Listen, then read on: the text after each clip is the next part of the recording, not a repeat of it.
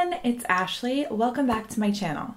I'm doing something a little bit different for my channel today, but that's something that I want to focus a lot more on, and that is reviews for new products and tools. And today I'm going to be focusing the Wendy, Vecchi, and Ranger Make Art Station. I was really excited to see this. I think it's really different than anything that's on the market, and I wanted to get it and review it for you guys. I love new surfaces to do things on. I have the glass mat that I got right away.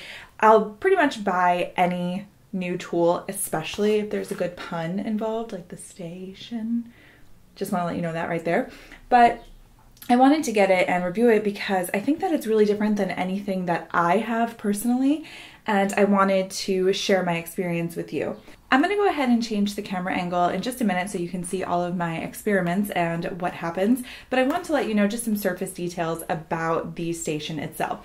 So on the back, it's got a lot of information, and also on pretty much any site that you could buy it from. I got this from scrapbook.com and it was $17.99. So it's another really good thing about this is that it's a great price point. Sometimes things are a little out of my budget and I'll stretch for it anyway, but I didn't have to worry about that with this.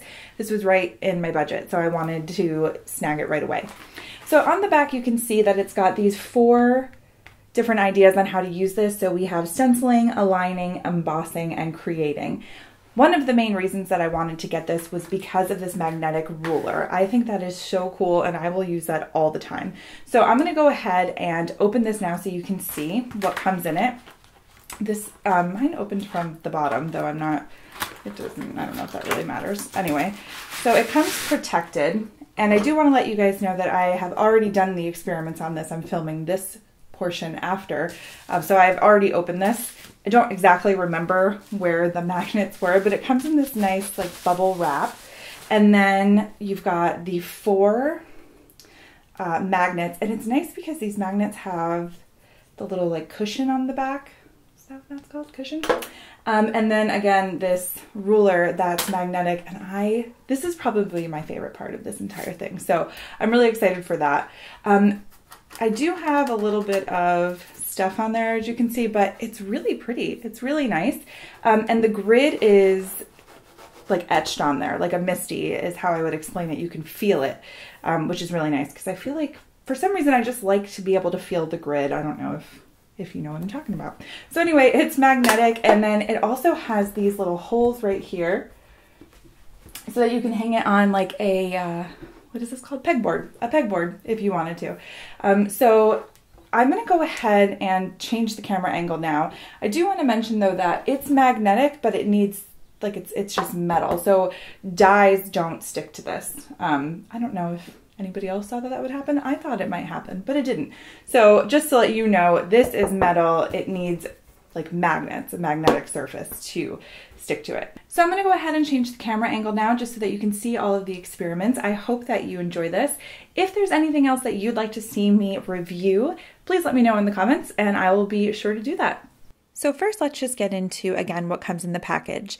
It specifies them as 1 12x12 steel magnetic base with printed grid, 4 brushed aluminum magnets, and 1 flexible magnetic centering ruler.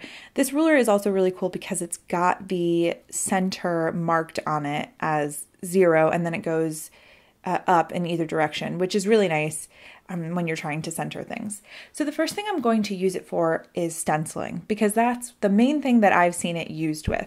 Now on scrapbook.com, it specifies and says that for stenciling, you can line up your paper or cardstock and place the stencil over it, secure both pieces in place with your magnets. Your paper and stencil won't slip or slide as you're blending, adding ink mediums, or paint in a fun stenciled design. So I'm going to go ahead and try that here. My issue that I saw when I was beginning was that I really didn't want to put it on the paper. I wanted it just to be on the stencil. When you apply something like painter's tape to the reverse side of your cardstock, securing it to the stencil, it makes it so that not that it doesn't move around, but that the paper is adhered to the stencil so that you don't get movement in the stencil. So I wanted to try it here with just putting the magnets on just the stencil. I didn't want it to interfere with my stenciling design on my cardstock.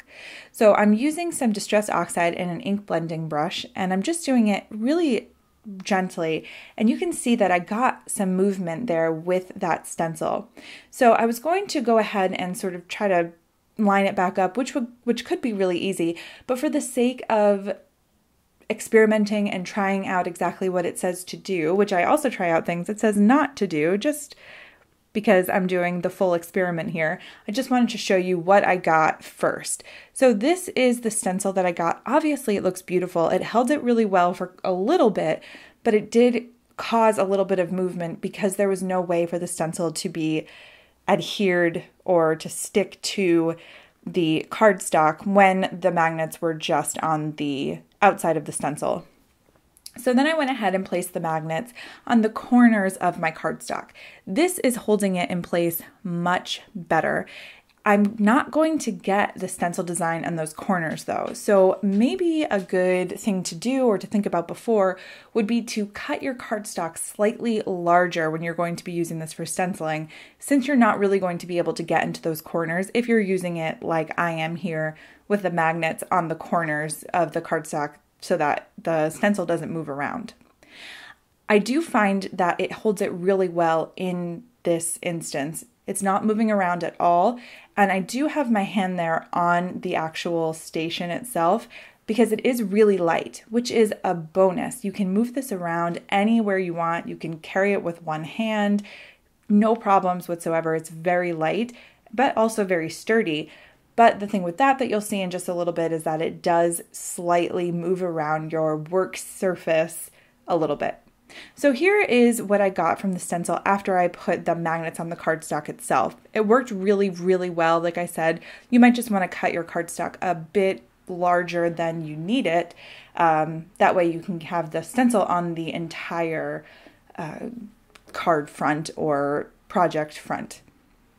So I'm now going to go ahead and try this one more time with the magnets just on the stencil itself and working from the center rather than coming off from the edge. I wanted to try this in every possible way because I wanted to give the best results that I could. So I'm starting in the center here rather than just off to the side, and I'm getting a little bit better result. It's not moving around as much. But it is still slightly moving, but it's so small to the point that I actually didn't realize it while I was ink blending with the stencil. So when I remove the stencil and the magnets from the stencil, I'll see, or you'll see in my design, that it's definitely moved a bit. And you can see that here when I pick it up. It's not as crisp. It's not terrible, but it's not as crisp as the other ones. The lines look like they've definitely been moved a bit.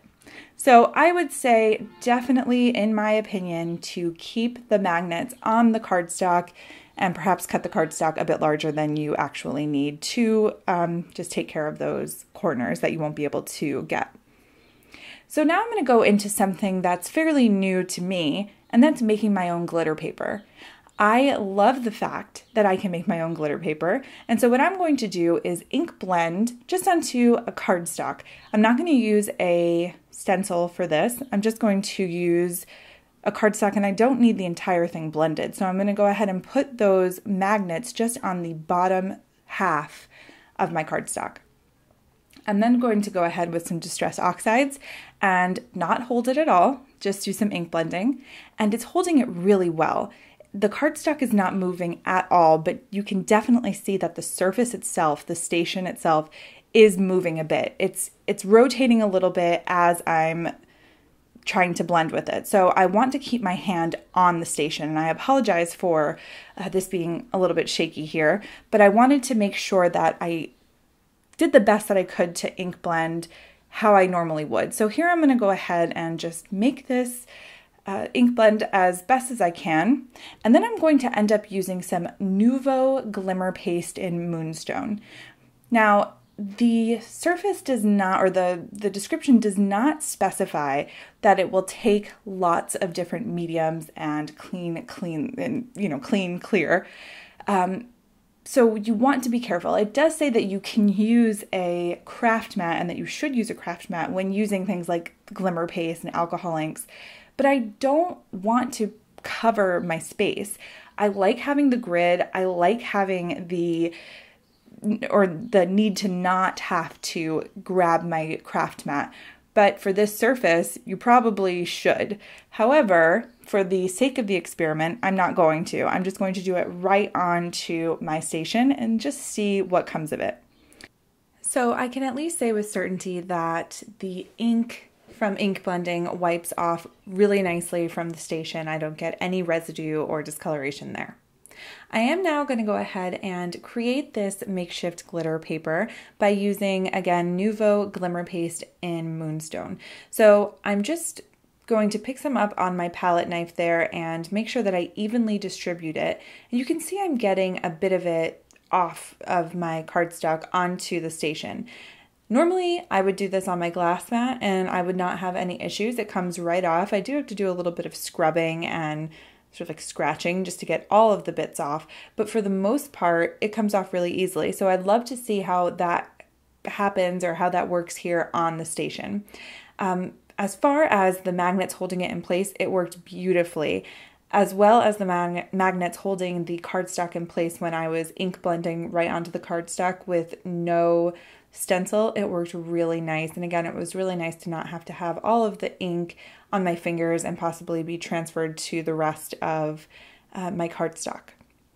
So the Glimmer Paste comes off fairly easily. I'm just using water and a wipe or water and a paper towel, and it's coming off really easily. I'm also not getting any of that etched grid off, and I'm scrubbing pretty hard. I was honestly not trying to pull it off, but just I wanted to see how hard I could scrub, and none of it came off that time. None of the grid came off, and all of the Glimmer Paste came off, so that was really nice. So at least Glimmer Paste, when you go right away to clean it up, will come off. I was talking to my friend Jenny, and she said, I wonder about heat embossing. Do you think that heat embossing on it would make it a little bit better and not warped, because you can you'll get less warping because you can put the magnets on there. So I took that a step further and said, okay, well, what if we heat emboss or heat a watercolored panel? Because I also hate when I get warping from watercoloring. So what I did was I took a piece of watercolor cardstock and placed the magnets on all four corners. I was able to easily pick this up and move it around, which was another really great feature. It's really light, like I said before. So if you're familiar with Jennifer McGuire's videos, how she uses a cutting board and she's able to pick it up and sort of move it around, this is a great stand-in or substitute for that as well, because it's really simple just to pick it up and move it around. That way you get a nice flow with your watercolors. So now I'm going to go ahead and take my heat gun and just sort of dry the panel as I would normally anyway. And I do get less warping. I was a little iffy to see if the surface itself would get really hot because it's steel and metal, but it really doesn't. I didn't keep it on there enough, but you can see that I get really minimal warping, and that's just from having those four magnets there on each corner, which I think is it's a great feature of the surface itself. So again, I went ahead and just wiped all of that off. And now what I'm going to do is use the ruler, which again is my favorite part of the product itself. And I'm going to go ahead and try to center a stamped sentiment. And it's easy to do. I can just line it up right here when I line up my cardstock in the center, and now it's straight and it's perfect. And that was really easy. And you can use the ruler to line up sentiments, to line up images. It's really simple. And I do love that they have the center of the ruler marked with the 0.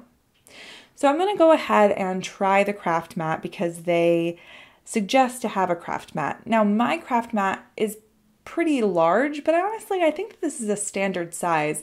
On the box they show a really small craft mat. It looks like maybe 8x8 onto the station, and obviously it's smaller than the Stay-Tion, but mine is larger than it. So it covers the entire surface. So honestly, for me, this was a definite no-go. I'm not going to use my large craft mat over my Stay-Tion because what's the point? You can see here that I have the magnets on the cardstock itself, but it's moving around because the craft mat is a really slick surface. So it's not, the benefit of having it magnetic is no longer a benefit because it's moving around. So in my opinion, a craft mat is not something that, there's no benefit to using a craft mat over your Stay-Tion. The magnetic part of it doesn't work really because again, it's a really slick surface, and I just don't see the benefit of having this if you're going to use a craft mat over it. I'm going to go ahead now and use alcohol inks on this surface. Now, this is not the intended purpose of this surface. They don't even mention alcohol inks because obviously you wouldn't use an alcohol ink with this surface. It's going to stain it, the grids are going to come off, and I know that before going into it. But like I said, this is an experiment and I want to try everything. I'm obsessed with alcohol inks at the moment, so I'm going to use it for that now. I'm actually really loving that I can rotate the surface. Like I said, it's very light, so I can rotate it while using my air puffer. I really love that about it, and I think I'm going to go back into using it for this quite often. But like I said, it will stain this surface. So just to be safe, to see what would happen, I put a little bit of the alcohol ink purposely onto this Stay-Tion surface. I knew that it was going to stain just by wiping it off, and you can see that I did get a bit of this orange stain here. It's hard to see on the camera, but there is some discoloration. So what I'm going to do is remove that how I normally would with my glass mat. Now, I knew that this was going to happen, but I used Purell, and this just takes off the alcohol ink really easily. So I did a little dab of Purell, and then I took a baby wipe and wiped that up. Now, I actually did have to scrub pretty hard, but as I expected, some of the grid came up because it's etched on there. It's not like into the surface. Other than that, I actually quite liked it using it for alcohol inks. So I've compiled a bit of a pros and cons list here. Under the pros, I have obviously that it's magnetic. It's lightweight, so it's easy to pick up and move around when you're watercoloring or rotating it like I was with alcohol inks. Or you can just move it from room to room really easily. The magnetic ruler is great for lining things up on your card fronts. The etched grid is really great and easy to use. It's watercolor and ink safe, and it's a great price point at $17.99 on scrapbook.com. The cons, I've got limited medias. This was never marketed as an all media type of surface, but it's good to know what you can and can't use when you're spending your money on something. It's not secure to the workspace. If you know the glass mat well, you'll know that on the bottom there are these tiny little feet that kind of keep it secured to your surface. It would have been really great to have at least just a couple of things, maybe even those little cushions on the bottom of this to keep it secure to the actual surface when you're using it. There's no measurements on the grid. That would have been really great to be able to line things up, including using your magnetic ruler, and it requires a craft mat for certain medias. So would I recommend this to other card makers? I think it's important to know that this is not a catch-all work surface. You certainly need something like a glass mat or a vantage mat, something else that you can do other projects on because this is so limited in the medias that you can use with it.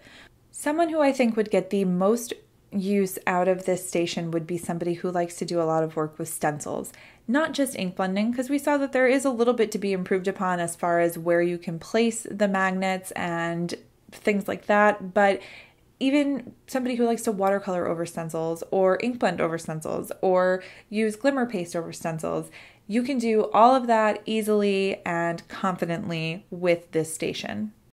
I hope that you've enjoyed the review. If you have any questions or if there's anything I missed, please ask me in the comments. I'll be happy to answer. All of the supplies are listed in the description. And again, if you have anything else that you'd like me to review, please let me know. Thanks so much for stopping by. I'll see you soon.